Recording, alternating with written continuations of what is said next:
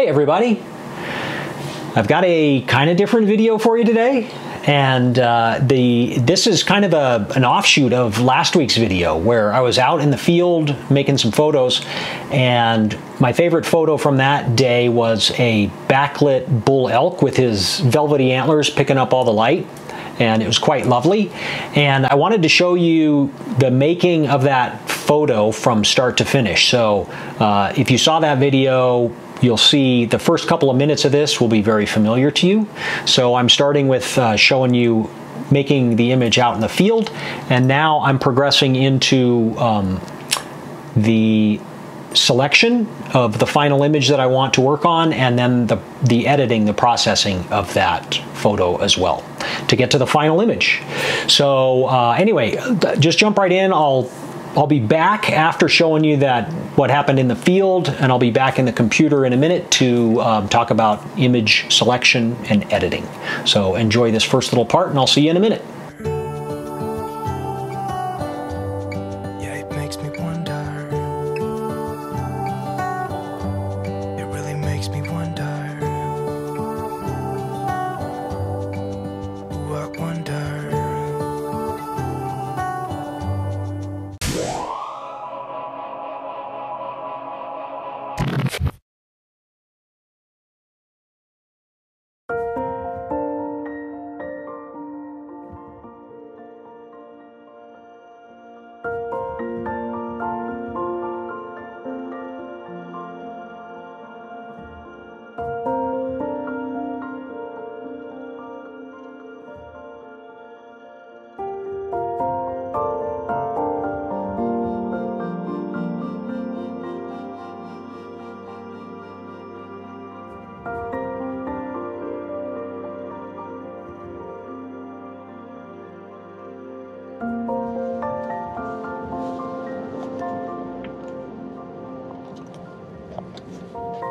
There's a nice bull elk out there. I'll do a quick video of him. Just gorgeous. The light's really flat. I'm gonna come back to this area once we start getting some light and see if by some chance I get like a magic backlit situation where it can highlight that velvet in his antlers. Typically, he's gonna come out of that meadow and head into the forest that way as the light comes up. So that's what I'll be counting on.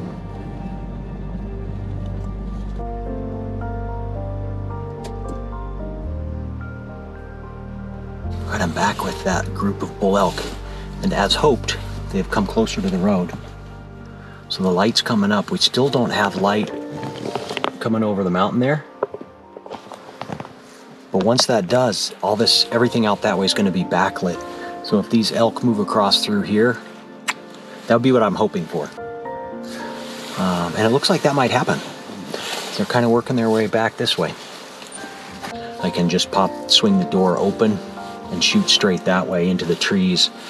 And if the timing's right with the backlight, I think that has real good potential with the velvety antlers really glow in backlight.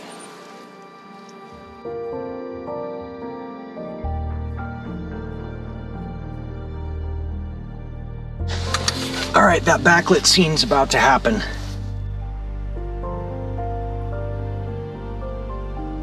You can see the foggy breath. I'm underexposing this to keep the background dark. Ooh, there we are. Ooh, this is going to be nice. Yeah, anyway, I'm underexposing this. The stop, 1.7. And that is keeping their velvet and the fog. Shoot, I'd like to be a hair closer. Yeah, it'll be all right. The velvety breath, the velvety breath. What? The velvety antlers and the breath are lighting up in that backlight. And I really want that to pop from that dark background. So a minus 1.7 looks really good. And bang, bang, bang. Ooh, ooh. That's pretty. Foggy breath. That was nice. There's a bunch of trees to contend with here. So I got to wait for little moments where they're in between trees.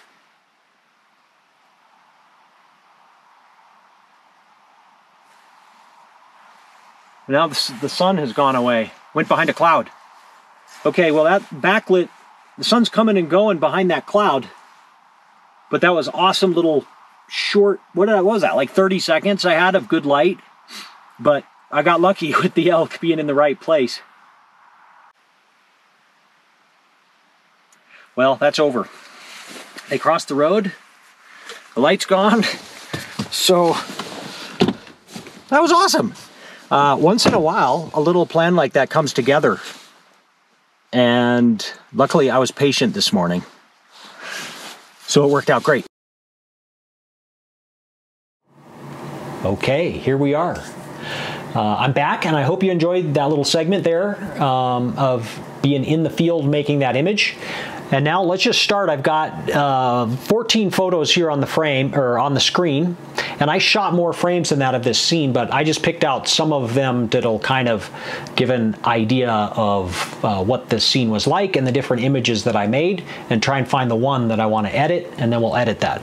So kind of starting with this scene was lovely, and I feel like this is one of the first frames that I shot, and this was, the whole herd had kind of moved into this spotlight. The biggest bull is the one off here on the left, and he would ideally be the subject that I would want to have, like the main subject. But currently, I've got this other bull with a nice set of antlers back here that's blowing some fog into the air, and the light is hitting him more than all the others. This image is too cluttery for me with too many animals and too much going on. So I'm going to keep looking, and the whole herd is moving left to right.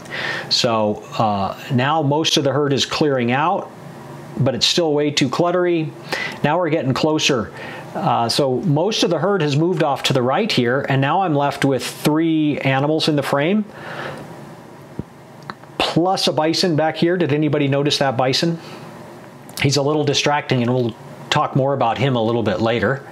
But having 3 subjects in the frame usually works pretty well. So this is okay. I don't love it yet, but if this was the best I got, I would process it and it would be a pretty nice image. But let's just see what else happens. Now it's getting even better. So most of the herd is exiting off to the right. Now I've got the 2 big bulls kind of alone in the frame there. So this is pretty good. I'm gonna look at the next few frames, or as that bull gets closer to the other one, and let's just see. So we're actually right there, that first frame, his ear is intersecting with his antler. Right there. And then the next frame, I like seeing the ear better. So this is a better frame, in my opinion, than that frame. So now that would be kind of my favorite frame so far. And I think they're an appropriate spacing from each other. So this is actually one I would consider editing. I like this a lot. And now he's getting, I think, a little too close to the other bull. Your opinion may vary, which brings me to a good point here. All of this is totally subjective, both the image selection process and the editing process. So I'm not trying to tell you like, this is the best image and this is the right way to process it. I'm trying to show you my thought process, because mine's going to be different than yours, and that's one of the great things about art. Everybody's is different, and it would be really boring if it was all the same. So don't necessarily think of this in terms of this is Steve's a moron because he didn't do it the way I did it, or Steve's a genius and I'm going to do it the way he did it, because neither one of those is true. It's kind of more about in the middle of I'm editing these the way I like and the way I want them to turn out, and hope that you will be able to do that with your own images as well.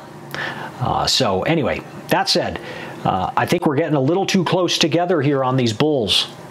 And now suddenly this big bull, he walked in front of, and they overlapped each other. And I'm not even going to show you those images because they don't work at all. But these actually work. But now that all the other elk have cleared out of the way, now we're onto something the way I kind of envisioned this image being. And I think it's pretty cool now that I've one definitive subject.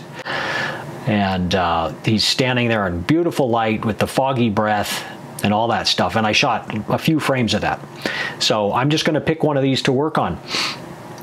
So that's my image selection process. It kind of goes that fast of like I just kind of run through them and try and look for little nuances that make things better or worse, and then I'll decide an image to start working on. So some of the challenges that I've got here in editing this image that I immediately see right out of the gate is there's a few bison in the background. I've got this one here, and another one over here. So those are distracting elements. I also see, real subtle in here, there's a power line. And there's another power line, and this is actually a power pole. So I'm going to definitely use editing, and not necessarily you know, cloning those out or anything like that, but my vision for this whole image from the beginning was to make it very dark and moody and really have that elk and that spotlit sagebrush be real punchy. So I'm going to plan on just darkening that background to the point where those are not very visible at all. So let's now move into the develop module and start working on this image. I'm going to start with a crop, and immediately I see, like over here in this lower right corner, I've got a bright spot where the sun's hitting that I don't like, and I'm going to crop that out. So I'm just going to first just take that. I'm going to use this big tree over here as kind of a frame to the right edge to keep my eye in there, and then I got to look for a similar frame over here. And it might be just as simple as using this other tree, just like that. So now I've kind of got some symmetry with a frame there and a frame there to keep me in the center of the screen. And that looks pretty good. I could consider doing that same thing, punching in even tighter with this tree. And let's look at how that looks. The problem here is that I lose some of this action going on here, where if I zoom out a little bit back here, you can kind of visualize this. I've got some light punching in here under a little arch. And in a perfect world, this elk would have been standing under that arch, right? But that wasn't the situation I was given, and I only had a matter of, I don't know, 10 seconds. If I would have had the opportunity to move to put him underneath there, it would have been over before I made that move happen. So this is what I was given, and this is what I took, and I think it's lovely. And I'm not loving that crop yet. So I'm actually going to punch in a little bit more, but I do want to leave this kind of circular thing. And you'll see that a little bit more. I'm going to try and bring that out a little bit later. So I've kind of lost my frame situation that I was thinking about there, but it's still there in a sense, but not quite as heavy and dominant as that right edge of the frame. But anyway, I like this crop, so this is a great start. Now, I talked about wanting this to be dark and moody, so I'm just going to straight go to like one stop darker on the exposure. And I'm mostly looking at the background and the entire scene here. I'm going to punch up this elk and some of this light a little bit later, but the scene now seems about as dark as I would want it to be, roughly. And now I want these highlights to really get brought up, and now we're starting to bring out some of the light up here and certainly the light across here. This is a little too bright. I'll deal with that later. But just bringing that highlight slider up 100 points, which is a lot, brings a lot into the image. What should we look at next? I think I'm gonna drop in a vignette here as well. So I'm gonna do -5, 10, like -15 points on a vignette. That'll help darken down this lower right corner a little bit, and it'll kind of help keep the attention here in the middle of the frame where we want it. Let's see. Next, I think we've added a bunch of contrast here with the cranking up the highlights and darkening the exposure. That has also kind of increased the saturation. I'm going to drop the saturation down like 20 points. I like the subtle green in that sagebrush, but I do want it to be subtle. And now that I've kind of been working on this, I want it even darker. Yeah, that looks better. So now I'm down to -1.5 stops on exposure. Now, I'm going to get out and do some local adjustments. I really want to bring up the light that's in this area, the elk and that sagebrush. So I'm going to create a new mask. I'm going to use the brush, and I'm going to come in here and just hit some of these areas that I want to bring some more light into, about like that. And I'm going to crank those highlights up even more. So I'm going to just take them all the way to like 100 again, really punch those up, and then I'm going to add some clarity. That will also brighten up that. Highlights a little bit, and let's see. How's that look? Man, the more I keep adding it, the more I like it. So let's just see where we end up here. Like 50 points on clarity looks pretty good. That's a lot of clarity, but it doesn't look too crunchy to me in there. So that looks good. But I think I even want to brighten it up another click. 0.1, 0.2 more on exposure. So I just kind of brightened up and added some clarity and punch into that area. I think it looks really nice. While I'm in here, I'm going to do another mask and just real quick knock down some of the highlights down here. So I'm just going to hit those, take the highlights down to 0, and I'm actually going to do negative clarity on those a little bit too. Okay, and that's that. So I'm done with my local masking. And honestly, as I look at it now, that's kind of what I saw. And so I would consider this a done image. And this is kind of my process for, I go through things pretty quick on the computer. I'd rather be out in the field making photos, so my editing, I generally don't take a bunch of time. And then this would be good enough for YouTube videos and for Instagram. If somebody wanted a print of this, then I'll open it back up and really get into it and hit it hard and spend the time on it to do, you know, proper sharpening and noise reduction and look for any kind of little things. Like if I was going to print this, I would go back in and actually probably do clone out these little areas where you can just very subtly see the power lines there. But people aren't going to notice that on Instagram and on YouTube, so I'm not going to waste my time with that right now. If I do want to make a print of it where I want everything to be just right, I'll go back and do that later. So this is a finished image, except that as I decreased the saturation by 20 points on this earlier, and I mentioned like the color is not an important part of this photo. And whenever I have that situation where the color really isn't doing anything for me, I will experiment with black and white on it. And so I know, even when I took this, I was like, yeah, this is probably going to be a black and white image. But this is a great starting point, and now I'm going to go to a black and white image and see if it works. And if it does, then I'm going to edit it again. So I'm just going to click on the black and white, make it black and white. Now I've got a bunch of profiles that Adobe includes in Lightroom, and I would typically just kind of rifle through some of these and see how they look as I'm scrolling through them and find one that looks like a great starting point.